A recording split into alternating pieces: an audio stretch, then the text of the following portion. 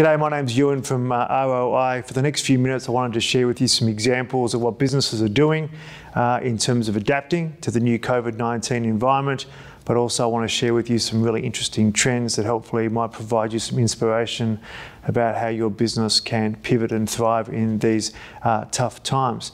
First things first, I wanted to show you an example of one of our clients, Bowen Group, who have set up a new service delivery called Rapid Response. Going back about a week ago, leads had started to drop down. What we've done is we've created a new sticky footer down the bottom that's really about having relevant information about how that business is currently servicing their clients right now. And immediately by doing that, the client experienced a pickup in leads, which was fantastic. The next thing is then when the user comes through to a page, you're starting to talk about the solutions the client has to help certain businesses that need help in these times. Once again, being relevant, but connecting to the needs of the users. We're really finding in the last week, those businesses that are thinking about the customer's need first, rather than selling products and services, are doing much better than those that haven't adapted their language. Now I'm going to talk about some interesting trends. Well, I wouldn't be Australian if I didn't look at the famous trend toilet paper. So let's have a look at just what happened with Australians with toilet paper. As you can see in Google Trends, fortunately crisis seems to be averted, but we got very excited about toilet paper there for a moment in time. Also want to look at some other businesses that have been impacted. I think we're all, for those who really like to stay healthy and go to the gym, you can see that the gym industry's had a huge impact in terms of being closed, and now people looking for alternatives. So that's had a big trend in terms of change. And the other businesses that have also had an impact is the things that we love, particularly in parts of Australia, is going to nice restaurants. We have so many wonderful restaurants here that's something which unfortunately we're not able to do at the moment.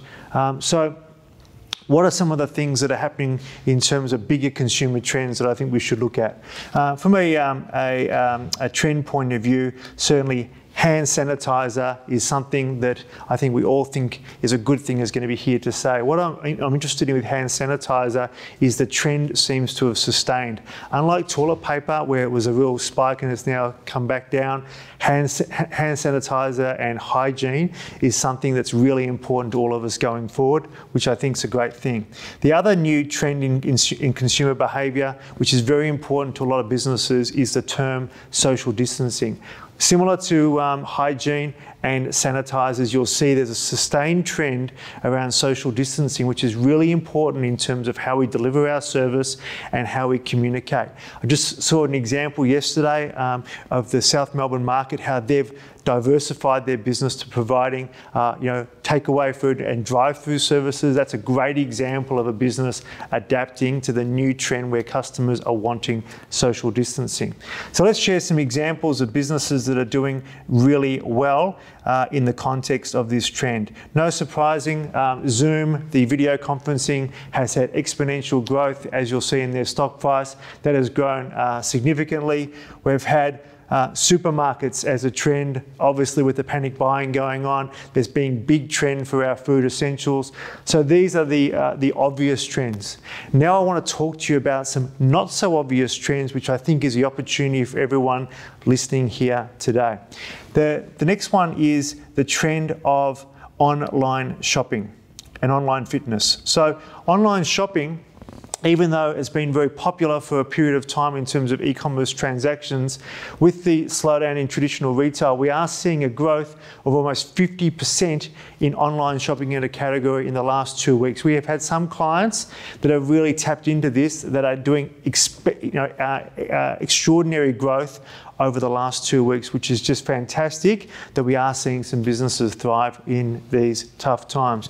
The other category that's also growing is online fitness. That's a bit more, in home gyms, that's obviously very popular. I don't think that category is as well defined as the online shopping area because it's very new, but I think there's a lot of opportunities that can come within that category over the next 6 months.